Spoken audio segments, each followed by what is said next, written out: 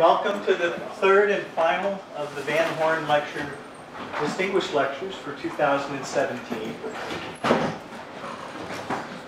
What motivates scientific research? Sometimes it's just a desire to understand basic questions about how the world works, to improve our fundamental understanding of the physical world. And sometimes it's to address a conspicuous need in society, or to improve on an existing way that need is currently being met. And there are certainly other motivations as well.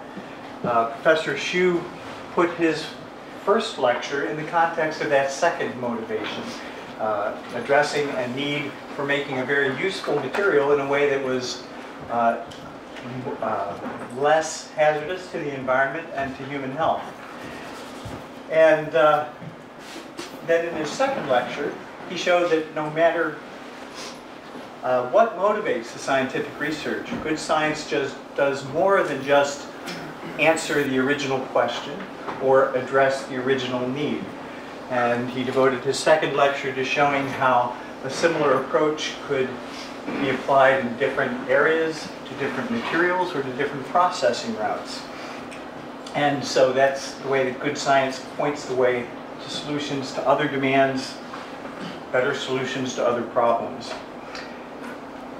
And still, good science all by itself, even coming up with the best solution to the problem you wanted to address, is not enough if it cannot have the impact brought about by being able to manufacture that solution. A mentor of mine told me that no matter how good your science, no matter how pressing the problem it is that you think you've solved, you will have no impact unless you can amplify the availability of that solution on an industrial scale, in the context of engineering, through manufacturing. And so not only is manufacturing and material scale-up the theme of Professor Schuh's third lecture, he's also rooted it back into one of the most fundamental of all sciences, thermodynamics. And I'm sure somewhere J. Willard Gibbs is very pleased to see where his work has been taken. And I'm looking forward very much to hearing your third lecture. Thank you.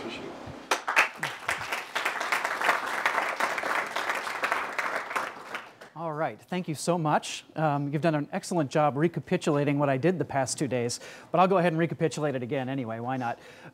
So I'd like to start again the way I did yesterday. I just kind of want to know if you have seen what I talked about the past 2 days or not. So do me a favor, I want to see a show of hands, and in fact a show of fingers. So a 1 if you saw one of my last 2 lectures, and a 2 if you saw 2 of my last 2 lectures. Please.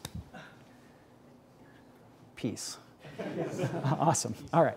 So good. So a lot of people have seen 1, and many of you have seen 2. So what I promised you on the first day, and what I've been building toward and working through here, is essentially a chronological story that started at MIT 15 years ago, and which I keep working on to this day. In my first lecture, I put forward a thermodynamic premise, which I'm going to hit on again today.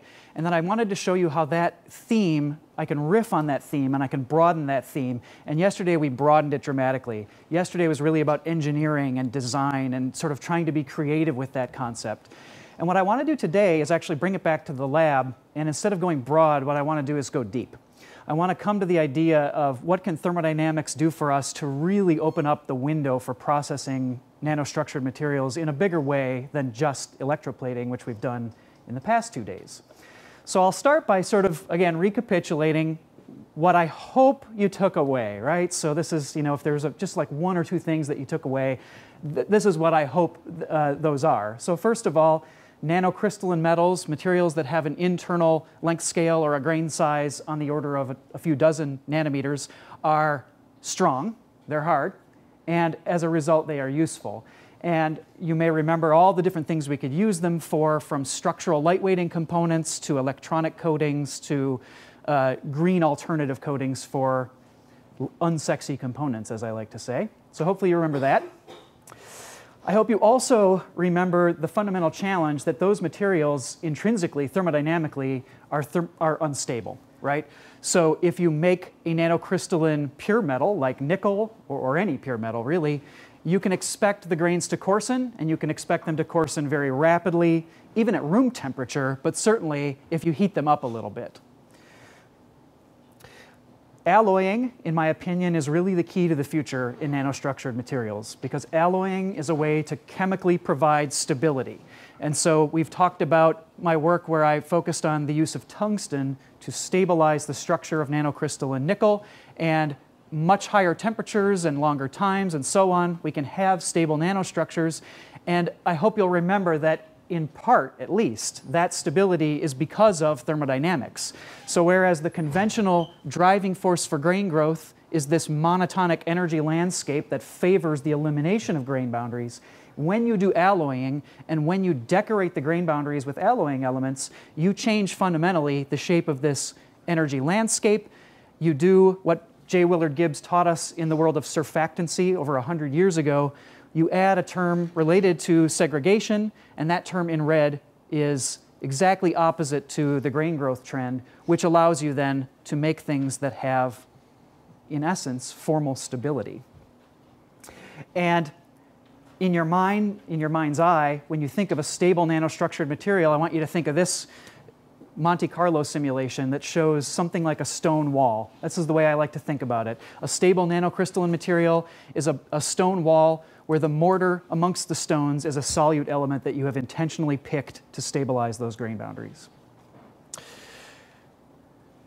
Now, of course, we can apply this to many different materials. Thermodynamics is general, and so I hope you'll remember that you can play this trick again and again and again, and you can play it from one application to the next and one material to the next, and you can even mix and match grain sizes in new ways if you're doing it well.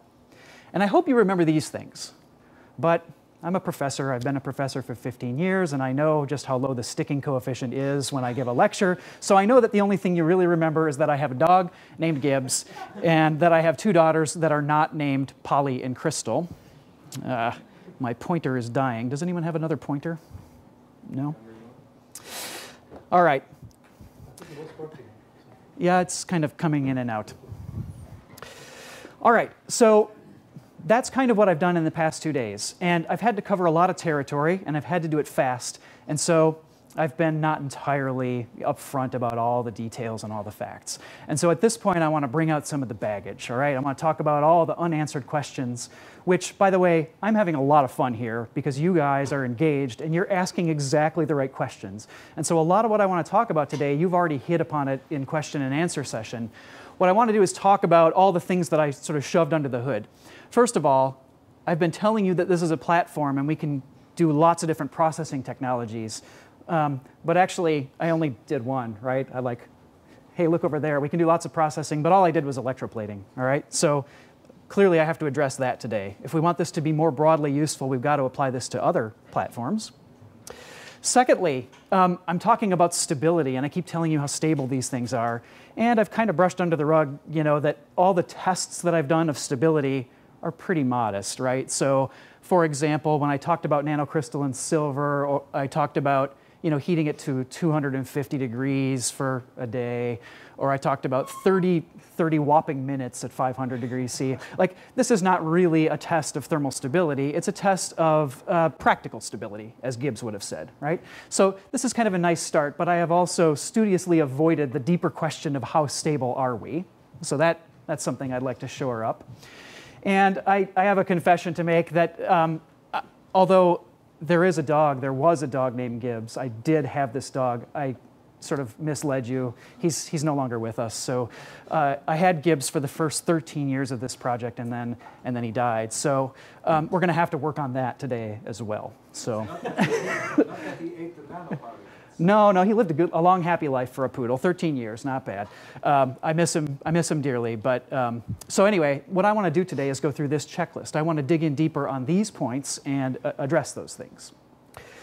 So I'm going to start by talking about other ways that we might make nanocrystalline metals, and I want to see if they are commensurate with my approach of alloying to stabilize them. Now, when I started, I talk about this energy landscape here, which we attribute to J. Willard Gibbs. And the very first thing I did was introduce a processing method that is sort of a non-equilibrium processing method, which allows me to trick the system and make things that have very fine grains. So you use an out of equilibrium processing method like electrodeposition, or in fact, vacuum phase, vapor phase deposition. These methods are very good at making fine-grained materials, and they do that because they are not equilibrium processes. In some sense, you start from a highly energetic state, highly entropic state, and you quench, right? So quenching out of vapor, of course, is into solid. You can store a lot of excess energy, and so you can land, you're up in the ether here, and then you just sort of land on the side of this curve. And here you're doing it out of solution to a solid. But these are non-equilibrium processes that we can trick to put things on the side of the hill here. The other way that one could approach the steep part of this hill, in fact, this is probably where a metallurgist should start. So I'm telling you, so you're a metallurgist, and you've got an energy hill that you want to walk up. How do you do it? I think a good metallurgist, every good metallurgist would probably start by saying, you beat on it, right? So strap on your loincloth, go in the lab, and add that energy mechanically. And in fact, for the past 30 years, I want to acknowledge that lots of people have actually worked on this problem. And I don't want to pretend that I invented this, the idea that we want to make nanostructured materials. This review is now over 10 years old, but Valiev and many other people like him have done very creative things to, without changing the shape of a material in a macroscopic sense, to store a lot of mechanical energy. For example, extruding a billet around a corner, extruding it through a twist, applying pressure while applying shear to a material. You can preserve the shape of the material, and you can store a ton of mechanical energy. Ball milling of powders, another variation on that theme. And these are all conceptually similar, and they all kind of look like this on the inside. If I take a billet of material and I extrude it around a corner, I start by accumulating dislocation content. And if you do that not once, not twice, but 4, 8, 12, and 16 times, gradually those dislocations assemble themselves and they become legitimate high-angle grain boundaries, and you can get very fine grain structures by mechanically beating your way up that hill. So here's an interesting idea then. There's a lot of work. There's tens of thousands of papers on ways to make nanostructured metals with classical metallurgical mechanical work. So here's my idea. What I want to do is maybe I'll beat my way up this curve, but if I do this in the right alloy, maybe I can lock it in, right? So if I start with something down here, I'm going to mechanically go up here, and then I'm going to try to lock in using alloying. So why don't we talk about that? Well, as long as we're at it and we're trying to do something with a new processing method, let's go ahead and try to pick something that we hope someday might scale up and be a technology, right? If you do calculations on the energetics of these mechanical processes, you'll find very quickly that these have a challenging scaling proposition for anything but small pieces and sort of niche applications. So although these are definitely very successful, the scaling proposition I find a little bit challenging. On the other hand, ball milling. This is an eminently scalable technology. So if you can do ball milling in the lab at the scale of grams, you can get to tonnage quantities in a pilot facility quite easily. You can produce a lot of material that has been beaten to death by the action of balls in a high-energy ball mill. So I kind of like this. I kind of like this as a potential scaling pathway. So here's sort of the vision. I'm going to start with a little vision, then we're going to get back to thermo. I envision that maybe I'm going to make a bunch of powder, which is micro powder, but which is nanocrystalline. I will shape it into a green body and sinter it in the classical ways that the powder metallurgy industry does, right? It's a big industry. They've been doing this for a very long time, $30 billion a year, big industry, right?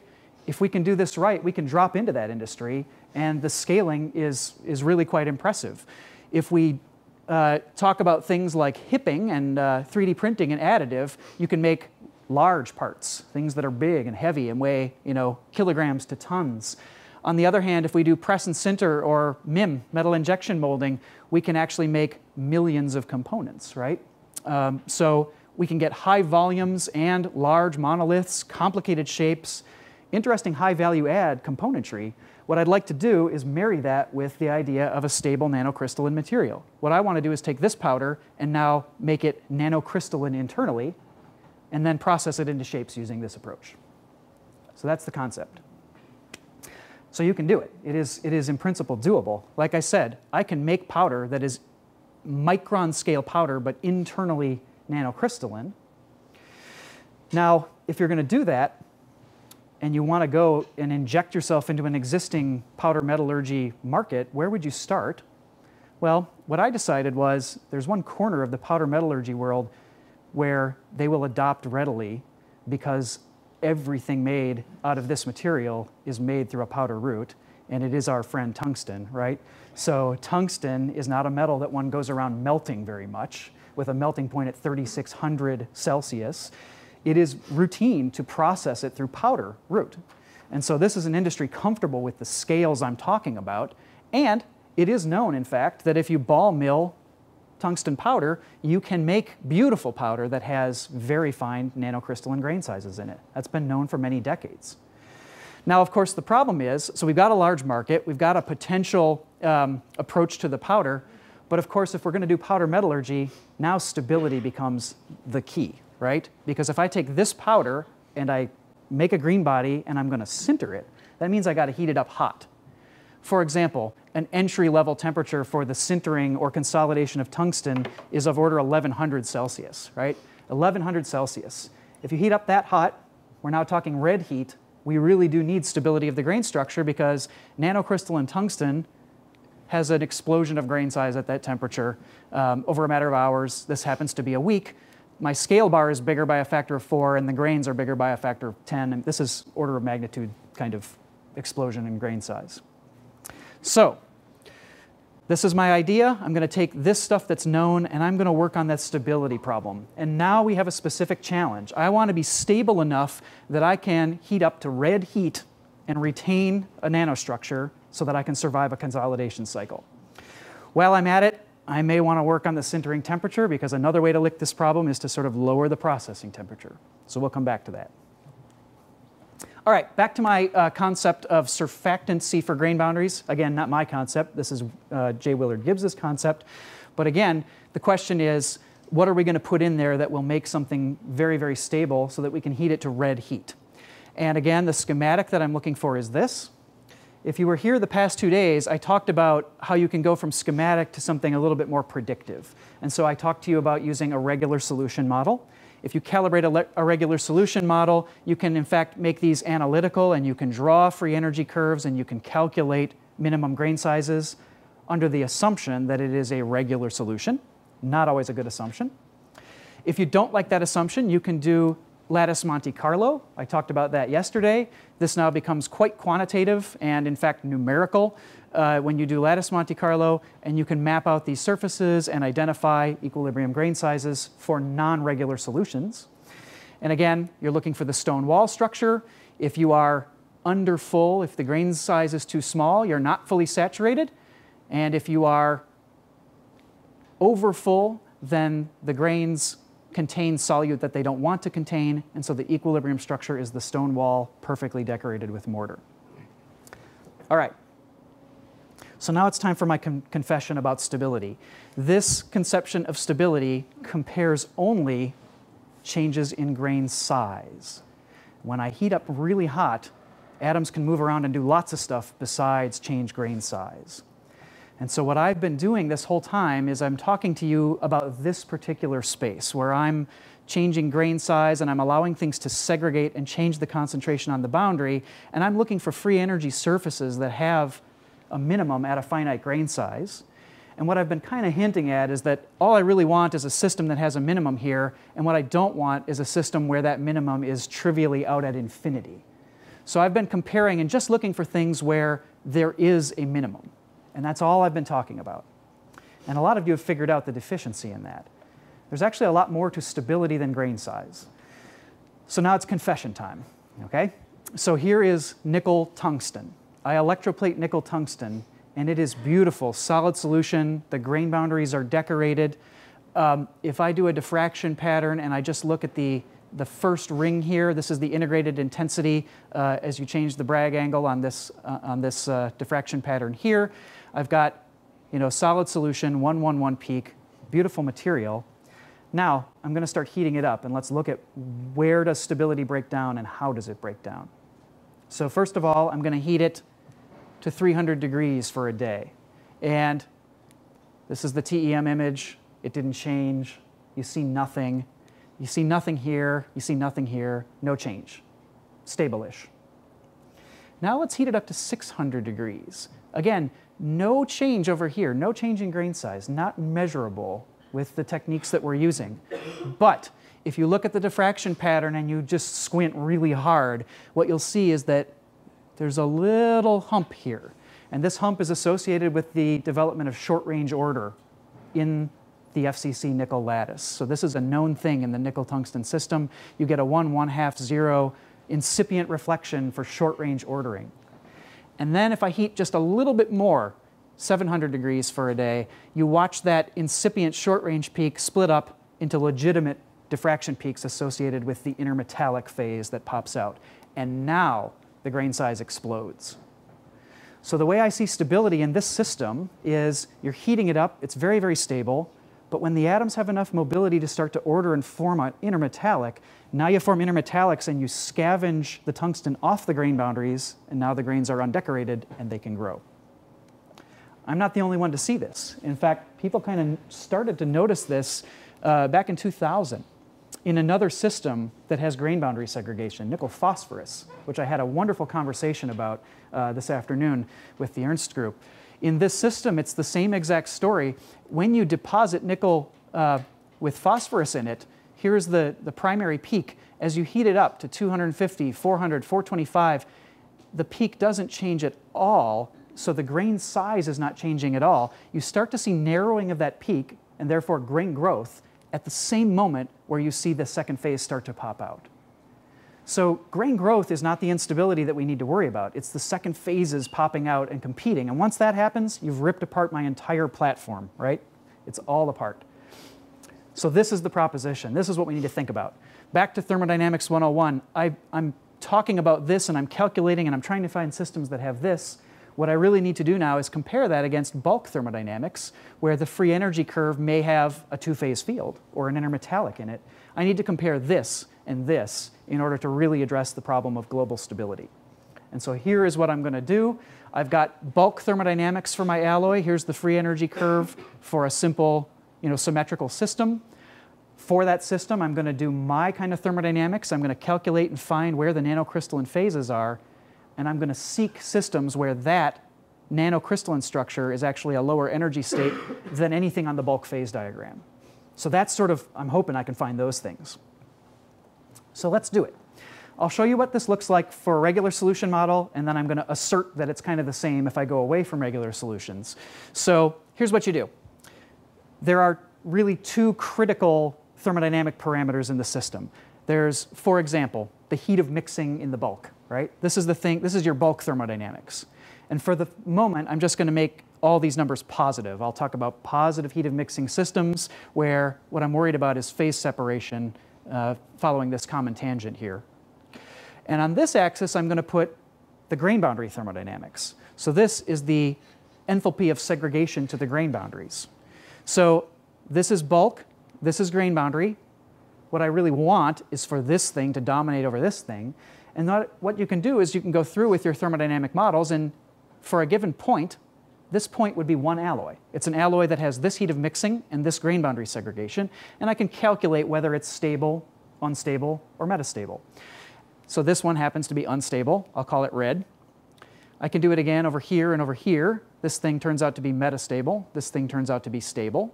And if you just populate the whole space, you come up with the, in hindsight, not surprising result that if you want grain boundaries to be stable, you want the segregation energy to be high. So the upper left-hand corner is the useful space. These guys can potentially be more stable than anything on the bulk phase diagram. And so here's basically the premise. I don't just want grain boundary segregation. I don't just want a high value of this. I need this to be high relative to the bulk things that are happening. This diagram is for positive heats of mixing. If you want to do it more thoroughly, you have to include compound formation, intermetallics, negative heats of mixing. And so I'm going to do a variable swap on you here. Here it is. I now have not only the heat of mixing, but the energies of compounds that it form in the system. And now you see a very simple result. I want grain boundary segregation. If I don't have enough, I'm always going to be unstable, and bulk thermodynamics are going to happen. If I have enough, if I get above 20 kilojoules per mole, typically, then I may be stable or I may be metastable to the formation of those phases. So here's your mental picture. I'm almost done with the math. Nickel tungsten, nickel phosphorus, aluminum manganese, all the stuff I've showed you to this point, I think it falls in this region right here. The grain boundaries want to be segregated, but in truth, it's metastable to the formation of the bulk phases. So I start, and I'm lucky. Electrodeposition is lucky. It produces this brick wall structure, and it's metastable, but it is not formally stable. So that when I heat it, it can do this. It can pop out those bulk phases, it can desegregate those boundaries, and it can inflate the length scale of the system. So that, I think, everything I've told you, sorry, it's not as stable as I would like it to be. What I want is something that's up here. And what's up here is weird, okay? So here, thought experiment. This is counterintuitive. It's, even to me, even though I think about this every day, I find this counterintuitive. Here's the thought experiment. I'm going to start with a single crystal. And I'm going to do a Monte Carlo experiment here. This single crystal, I'm going to assign it an energy state of 0. Now, I'm going to do two things to this single crystal. First, I'm going to alloy it with something. And I'm going to alloy it with something that has a positive heat of mixing, so a kilojoule per mole. So I'm adding something, and it costs energy. So the energy is going up, and I'm dissolving it. And in fact, I've put in too much here. It's already starting to form a second phase, so I'm at the solubility limit. That's an energy-raising proposition. All right, now, let's think about that single crystal. Let's do another energy-raising thing. Let's turn that into a polycrystal.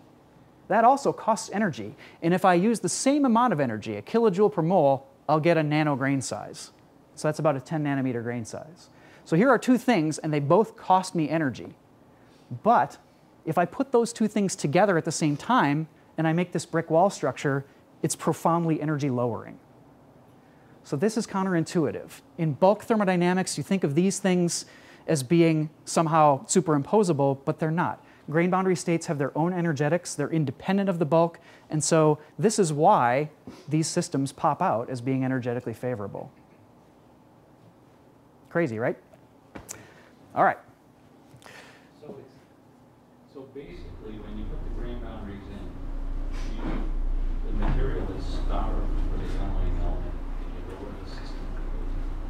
Correct. What he just said is the grain boundaries, you put those in and they're high energy, and they're starved for that alloying element that didn't want to go in the bulk in the first place because it cost energy. When you put it on the boundary, now energy lowering for the whole system.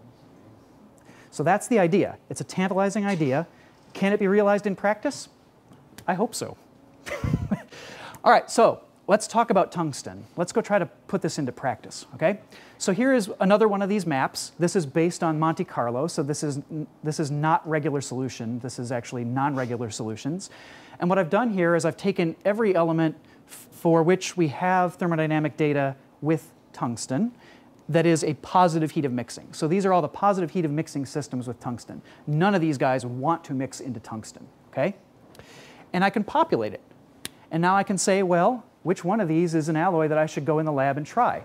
And I talked to you yesterday about how I do that selection process. So I'm going to throw out things that are not sustainable or cost effective. So for example, I'm not going to use gold or scandium. I'm not going to use thorium because that's scary, right? There's a lot of stuff you can cross off on here for sort of practical reasons. And on top of that, I'm now not going to use things that are going to be bulk stable, and I'm going to use things that are preferentially in the upper left-hand quadrant. Now here's sort of the ironic thing. If you're just basing this only on grain boundary segregation, you'd kind of think you want the highest possible value. You want the most grain boundary segregation. So you might pick these higher ones. But ironically, what you really want is to be as far away from the line as possible. And so it turns out that titanium, it's the lowest one on here. It's actually the lowest grain boundary segregating thing in the entire deck, but it's one of the preferred options because it's high above the line. So let's try titanium. Here's the tungsten-titanium phase diagram. It's a miscibility gap, positive heat of mixing, as promised. If I'm going to make a tungsten alloy and I'm going to put in, say, I don't know, 10 or 20% titanium, I'm going to be right here, and I'm going to operate at a high temperature where I hope to sinter, say 1100. So I'm going to be right here on this phase diagram. It's a solid solution field, okay? So here's the simulation. If I turn off the grain boundaries and I simulate this alloy, here's what it looks like. Sure enough, it's a solid solution, right? That's the bulk thermodynamic approach. But now, when I incorporate the possibility of grain boundaries, look at what the simulation spits out. This is a lower energy configuration than anything on the bulk phase diagram. And it is a nanostructured material where the degeneracy of the grain boundaries is incredibly high. So the grain boundaries sort of thicken up.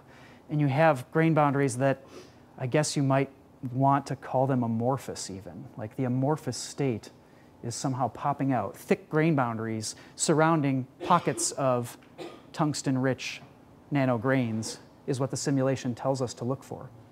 Crazy. All right, let's go in the lab.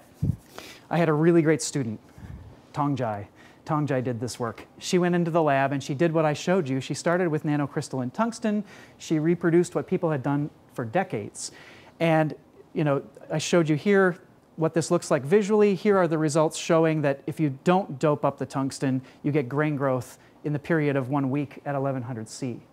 What Tongjai did is she said, look, 1 week at 1100 C, that's a lot of time. Let's calculate kinetically how much motion of the atoms there will be. And so she did a bunch of diffusion calculations for diffusion on the defects, on the grain boundaries, on the triple junctions, in the volume, interdiffusion, if I put titanium in. If I heat something up that hot, how much can the atoms move around? And the answer is tungsten can move around maybe on the order of 10 microns. And titanium can move around on the order of 100 microns. It's a light element. So that's a long time. Atoms can move all over the place and do whatever they want. And so if I start with something that's milled and nanocrystalline, in principle, there's a lot of scope for this thing to restructure itself, which makes it remarkable when it doesn't. So after a week at 1100 C at red heat, the grain size coming out is, to first order, a dead-on match for what went in. Very, very stable. Why is it stable? Well, hopefully it's for the reason that I've been asserting. Hopefully it's because I'm making a titanium-rich grain boundary region that is stabilizing the nanostructure. So the simulations tell me to look for this. Let's go in the lab and look for it.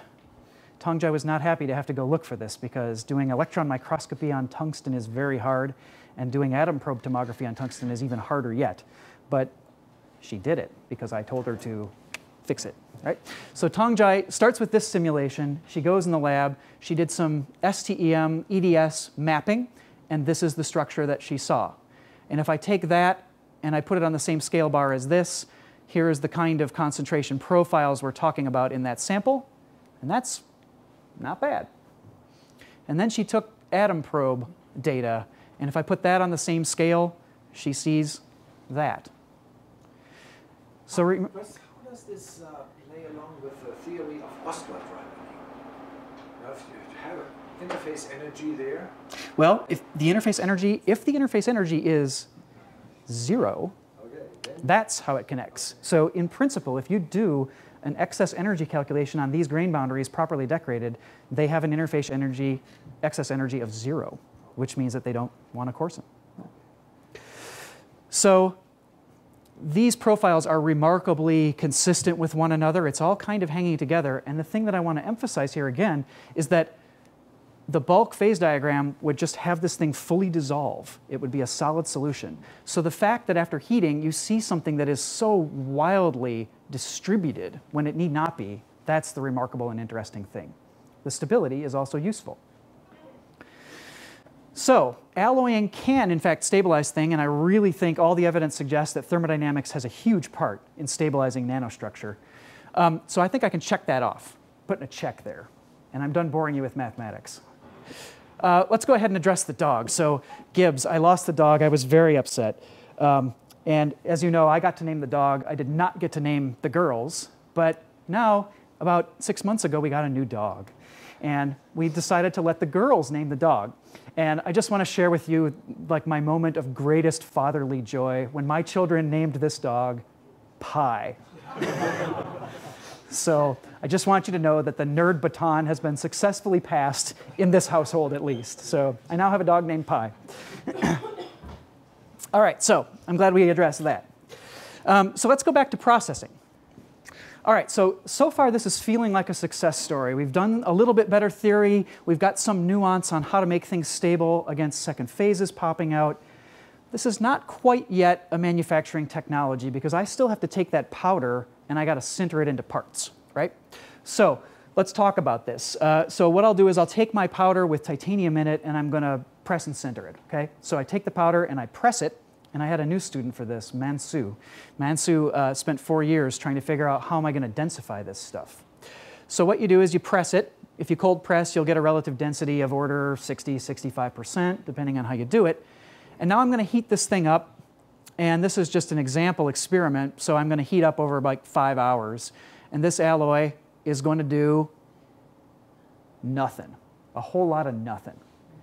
And in fact, I think that sort of makes sense because I've picked a system where it's going to assemble a nanostructure and then stick there, right? It doesn't want to move around. Even though it can move around, it doesn't want to move around. And so sintering onsets very, very slowly. And in fact, we designed it to be stable at 1100. Even at much higher temperatures, it's not really starting to sinter.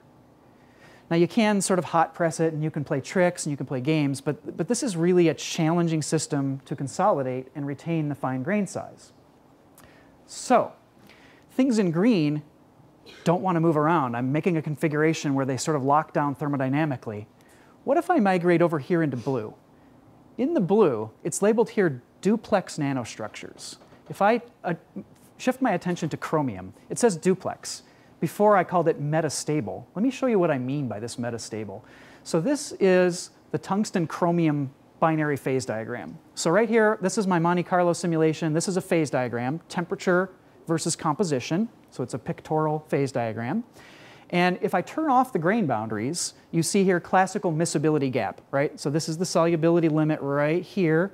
If I go past the solubility limit, I pop out chromium. That's the bulk phase diagram. Here's what one of these metastable systems looks like if I now turn on the grain boundaries and run it again. It is still a system where the chromium wants to pop out. So there is still a solubility limit here, and when I go beyond it, it pops out the chromium. But the first activated state for chromium, if it's not dissolved, if it's not in its own phase, the first activated state is not to dissolve into the bulk, it is to decorate the grain boundaries. So I have here a system where it wants a second phase, but it also wants to decorate grain boundaries. What happens is, if you look closely here, the solubility limit is shifted over.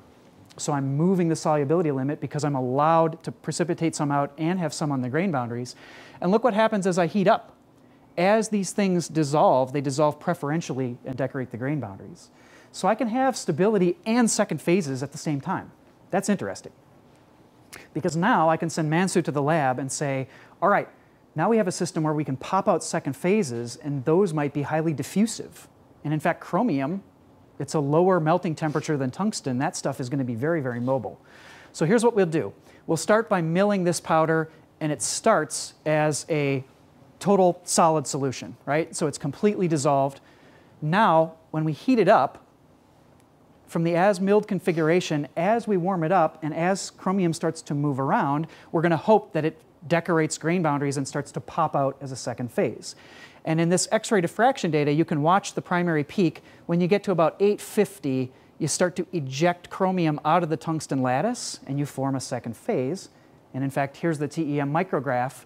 And these little guys, all these little grains that you see here, are chromium, little chromium-rich grains that are popping out, just like we see over here. In fact, the agreement is pleasant.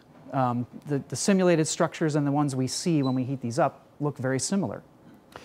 If I keep heating up, I should dissolve the second phase and I should see grain boundary segregation. So if I heat it up a little hotter, go to 1400, I get a slightly coarser structure. I've dissolved the second phase, and if I go in and I mill across individual grain boundaries, sure enough, I can actually measure chromium segregation at those grain boundaries when I heat it up that hot. So, I hope you're with me here. This is getting complicated. But here's what happens. I start with tungsten and chromium. It's a system that wants to phase separate and be nanocrystalline at the same time. Now, as I heat it up from room temperature, and I heat it up like during a sintering cycle, what's going to happen is I get to about 800 or 850, and I start to eject chromium from the solid solution. I start to form the second phases, and look what happens to the sintering curve. So I'm now going to show you the sintering curve starting from a cold press density here. I'm heating, I'm heating, I'm heating. Bam. When the second phase pops out of solution, this thing consolidates like crazy. It just sinters up into a full density bulk very, very quickly. This is a 95% density without even really trying. And the reason it happens is that this second phase is lubricating sintering. So look at this. You freeze this on various points along the way. As you heat up, the second phase chromium that pops out, it goes to the necks between the particles, and it ends up being a lubricant for sintering.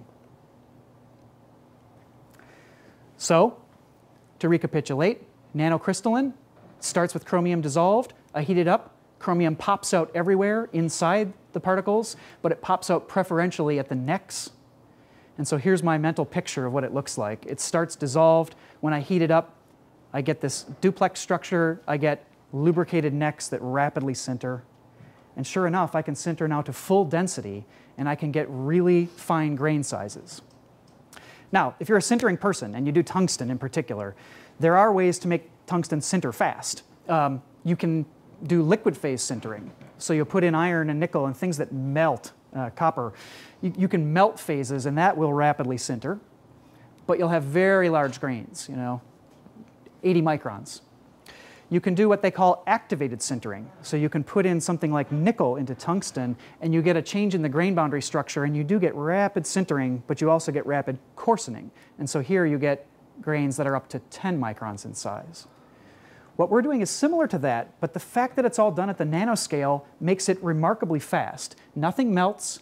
It's not activated sintering. We call it nanophase separation sintering, and we get to very high densities with grain sizes that are in the submicron range. All right, so submicron range is desirable. I really wanted nano. My whole talk is about nano. My whole 3 days are about nano. Can I get nano? How do I get finer grains yet? Well, titanium gave me the really fine grains, 10 nanometers. Chromium gave me rapid sintering. Maybe I can put them together. Maybe we can do ternary. You can do ternary.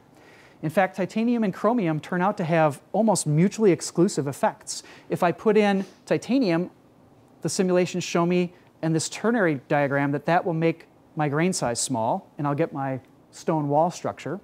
If I add chromium, I get second phases popping out. If I do both that and that at the same time, I get this kind of structure.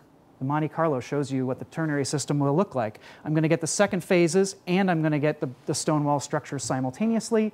And sure enough, titanium alone does not consolidate, but once I do both together, I can actually get rapid sintering, and I can make parts free sintering, no applied pressure, that pop out full density and 100 nanometer grain size. So, electroplating, everything I did with electroplating was really thin. Now I got something big enough, almost big enough to hurt myself with, and that's a good moment for a metallurgist. And it works. So Mansue fought and fought to get this data point here. It's a star. Stars are better than circles. So Mansue had to get this star, and Mansue tried a lot of different recipes. There's some empiricism here, right? We can't calculate everything, but Mansue fought to get this star, which was the 100 nanometer grain size in a bulk component, and it was this ternary system here. So I'm excited by this. There's a lot of promise here, because now we've learned something about stability, we've put it into practice, we're able to make large parts.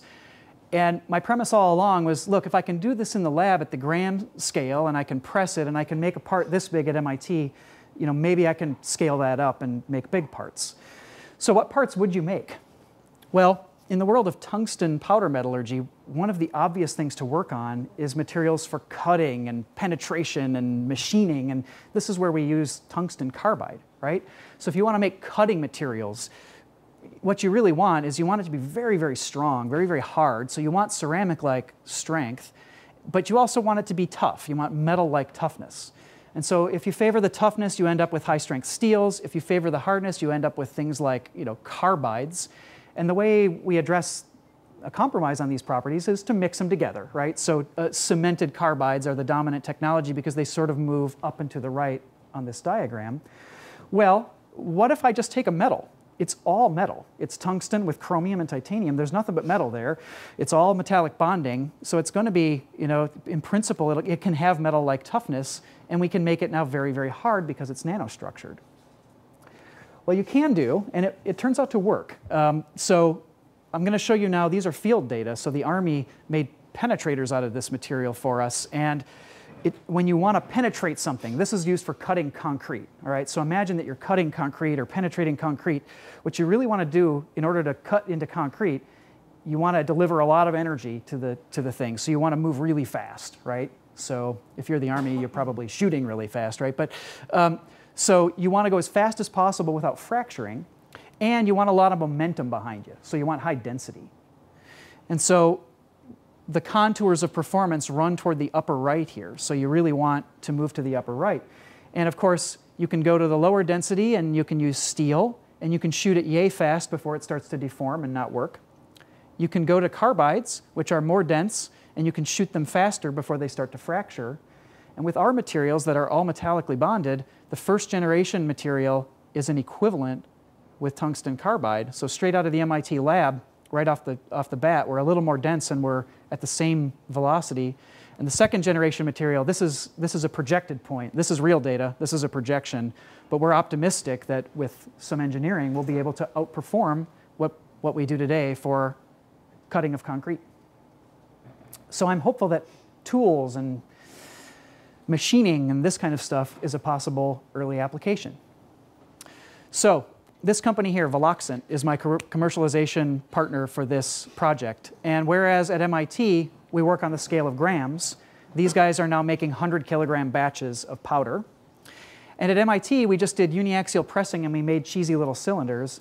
These guys are using every green body forming process known to humankind. We do not only pressing, we do isostatic pressing, we're doing metal injection molding, and we're even doing green body 3D printing of various types. So you can make now very interesting shapes and heat them up. And in fact, you can make large blocks of material, decidedly big enough to hurt myself now, and you can make intricate part shapes and so on. And all of these are made out of nanocrystalline tungsten. So these are bulk nanocrystalline alloys stabilized through the processing cycle. All right, you've made it. You've made it through 3 days of thermodynamics. I'd like to acknowledge the people who contributed to this work. You met my students Tongjai and Mansu. There are others here, Heather and Zach, who contributed. This is the team at Veloxant that is working on the scale-up, and the Army that helped us with those tests. What I would like to conclude with is an overarching view of what I've tried to do in the past 3 days. Stabilization of nanocrystalline structures, I think, could be very useful for a lot of materials and a lot of things. And hopefully what you took away from me in the past few days is that it is a thermodynamic problem. And in fact, it's a frontier area for thermodynamics to understand how grain boundaries interact with bulk thermodynamics and how can we design things that have interfaces thermodynamically part of the structure. So there's a lot of room for thermodynamic theory. There's a lot of room for work on specific new systems. And then mapping those, of course, to different processing methods. These are but 2 ways to try to make these. I hope in the future there will be many more, but it will need help from people like you to work on those things. And of course, at the end of the day, we all have an engineering hat that we wear if we're in a school of engineering. And so you need to be thinking about the various places that you can plug it in and look for a performance advantage and try to help the world. And I hope I've showed you just a few of those as well. With that, I would like to conclude, and I would like to thank all of you. So I want to say that the hospitality that I've received here has been absolutely tremendous. I feel like I've been treated like a king, and I'm getting fat from how well I've been fed, and my brain is full from having so many enlightening discussions with all of you. I've had a wonderful time, and I appreciate very much the opportunity, and thank you for listening.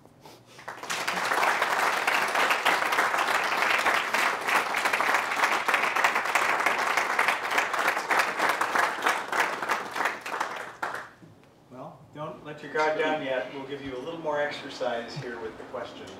So, I see Professor Bruce. Very fascinating talk again. I wanted to ask you, if the segregants feel so happy in these grain boundaries, loosely speaking, why does it not happen that they actually extend the grain boundary area?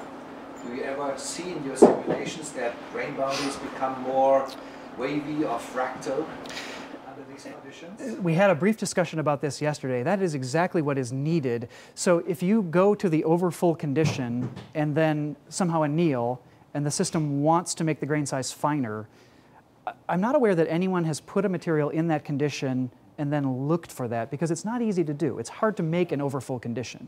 But if you did, what would you see?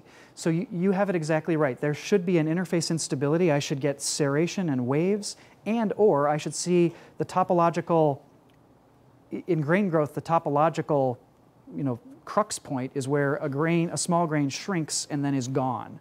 And what we need to see is that be reversed and undone.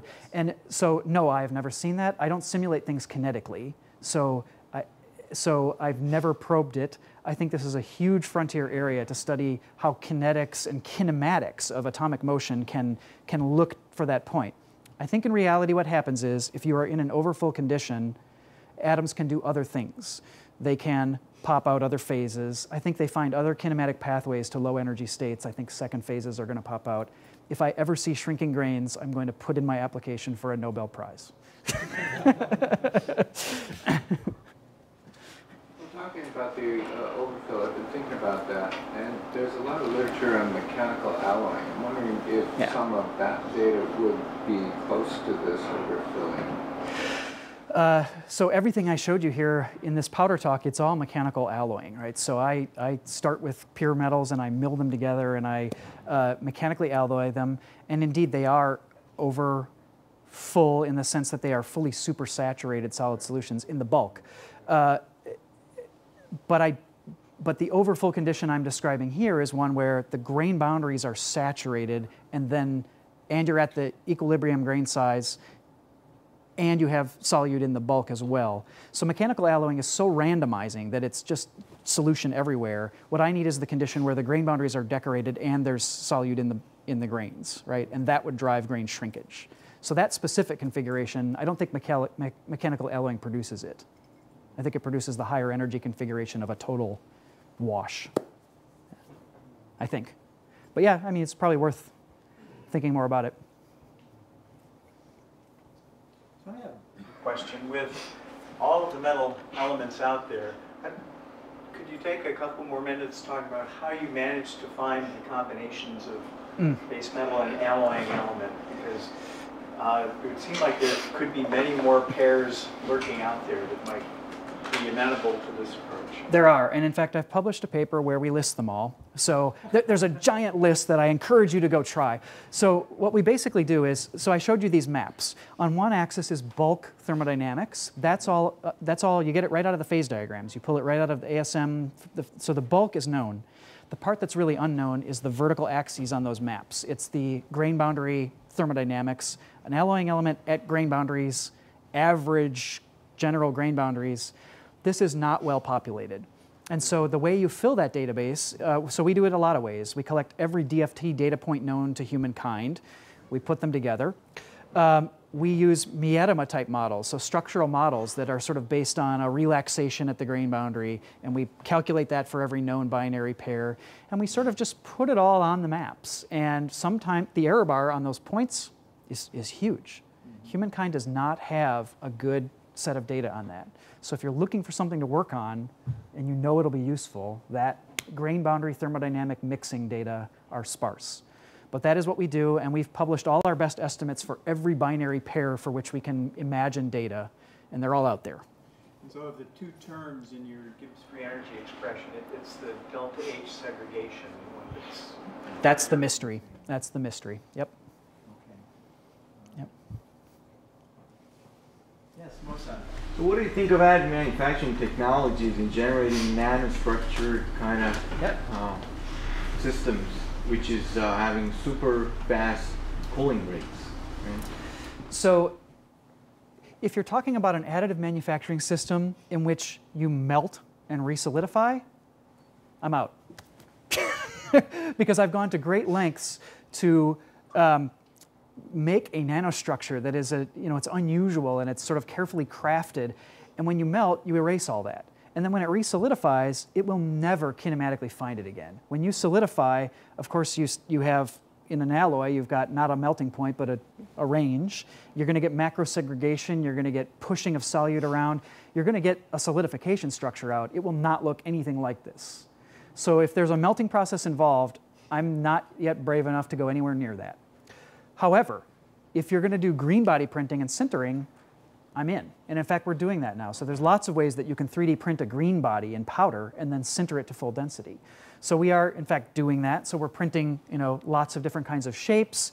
Then you fire those in the furnace, and now you have a nanocrystalline, really highly performing alloy in a 3D printed shape. So I have high hopes for that. Yes, you didn't mention anything about the cost of tungsten carbide compared to tungsten alloy materials. Could you give us a description on that? So if you do a bottom-up cost model, it turns out to be remarkably viable to do this kind of approach, because milling of powder, part pressing of powder, and sintering of powder are unit processes for which there's a lot of data, and we're not doing anything especially unusual. So this is sort of a drop-in for an existing industry. What's new is the alloy science and the particular recipe. So it actually fits in at a reasonable parity cost with what people are doing today.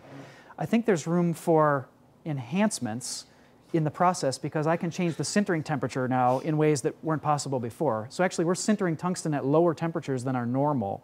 So there may be process advantages that are even better for cost. But at the moment, I see no reason to be pessimistic about the cost proposition, especially if the performance is premium. So I'm hopeful it's going to go, but knock on wood. We'll see. Yeah. It seems there are some other scientists are focusing on the stabilization of the nanocrystal. So some of them use mechanical, maybe like a SMAP. It's a surface mechanically treatment. Yep. And there recently, last year, 2016, and some scientists make the bullet. They actually shoot that bullet on something, and they found at the very top surface there is a nano-crystallized part, and there's a gradient. So this side is also stable at different temperature. So do you have some comment on this work, like whole mechanically without any like chemical work like what you did? So do you have some comment about the mechanically stabilized material? So mechanically refining, that's kind of what I'm talking about, right? So anything where you put in a lot of strain and use that strain energy to make defect structure. Yeah, so an impact, whether it's a bullet or a ball milling ball or anything, that is certainly a viable way of putting in a lot of strain and building a nanostructure. I don't have any reason a priori to know why that would be stable. So without knowing more, I would say if it's just a pure metal, it probably would not be stable. You have to do something in order to stabilize it. But I don't know. Yeah, I don't know the particular work you're talking about, so yeah. Okay, a couple more questions. You and then Glenn in the back. Go ahead, sure. I have a question. I saw that your simulations matches your experimental data perfectly. And, I wouldn't say perfectly, but it's close enough. Yeah. And I don't know much about Monte Carlo simulations. I don't know if it involves some parameters regarding kinetics, but basically thermodynamics. Yeah, I don't do anything kinetic. Yeah. So that means your experimental data you get is basically the thermodynamics plays a major role, and the kinetics is not that important. That is the way that I would, when I'm in my most optimistic mood, that's the way I would like to be able to interpret it. What I want to say is that thermodynamics is really heavily at play in everything we see here. And so everything you just said is sort of right. What we try to do is we put it in a condition where if you do a kinetic calculation, you sort of convince yourself that this thing could move a lot more than it is. And then you do a thermodynamic simulation, and when it kind of matches what you see, the tempting interpretation is that it is that way because it wants to be that way thermodynamically. So that is what I would love to be able to say. Yeah. So previously you've mentioned that you were trying to get away from processing chromium for environmental health and safety reasons. Yep. And now you're putting chromium back into the alloy as a material in the alloy. How does that compare for the environmental and health and safety reasons? Good question. So, in fact, they're completely separable. So chromium metal is not a hazard. Chromium metal is very safe. You eat off it every day, right? It's all around us. It's a very important metal in our lives. It's not the chromium that's threatening. In chrome coatings, it's the chemical precursor, right? So it's the goo in the bath that is the dangerous stuff. Once the metal is rendered, it's very, very safe. And in this case, I'm not dealing with the chemical bath at all. It's just the chromium metal. So those are completely separable. Apart from the word chromium, you can mentally take those apart. Yeah. Okay, and let's thank Professor Schuh one more time. Thanks, guys.